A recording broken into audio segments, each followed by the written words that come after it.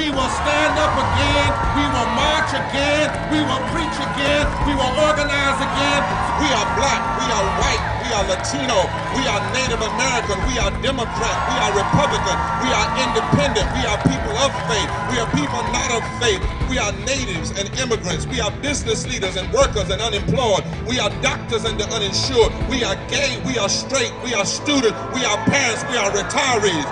We are North Carolina, and we're here, and we ain't going nowhere.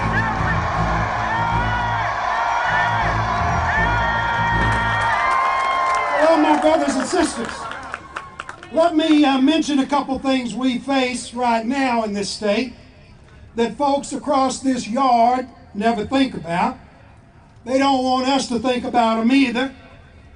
First, not only do 18% of North Carolinians live in poverty, but despite all the happy talk, over a third of our families this afternoon don't make a living wage.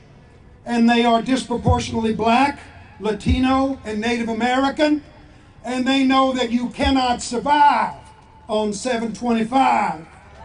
Second, not only are 25% of our kids poor, and 40% of our children of color, 4 of 10, think of that.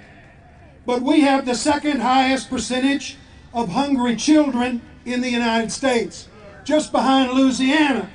This powerful and wealthy state, second highest number of hungry babies. Can you imagine being governor of the state with the second highest number of hungry babies and never even thinking about it? What in the hell does it take to become important?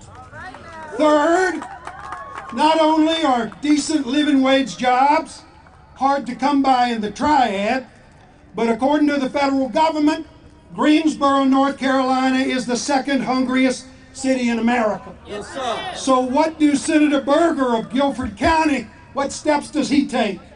He votes last year to cut North Carolina's meager allocation to food banks in half. Fourth, not only does Charlotte have dramatically growing pockets of concentrated poverty, exploding poverty among citizens of color, but Harvard just released a study finding that Charlotte has the worst economic mobility in the United States. If you are born poor in Charlotte, you are more apt to stay that way than anywhere else in the country. If you're born poor in Charlotte, Harvard recommends that you move. So what did the Mecklenburg County trio do?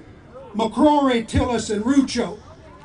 They create a massive tax cut for the rich, and they abolish the earned income tax credit for the poor. Shame. Because they occupy an alternative universe in which the only thing wrong with North Carolina is those at the bottom have too much and those at the top don't have enough.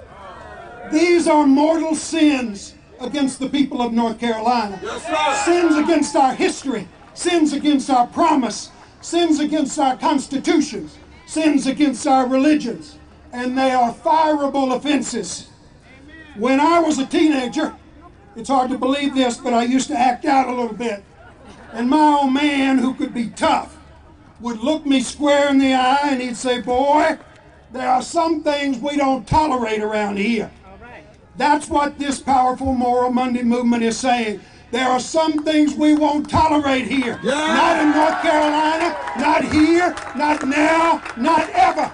Forward together, not one step back. Yeah!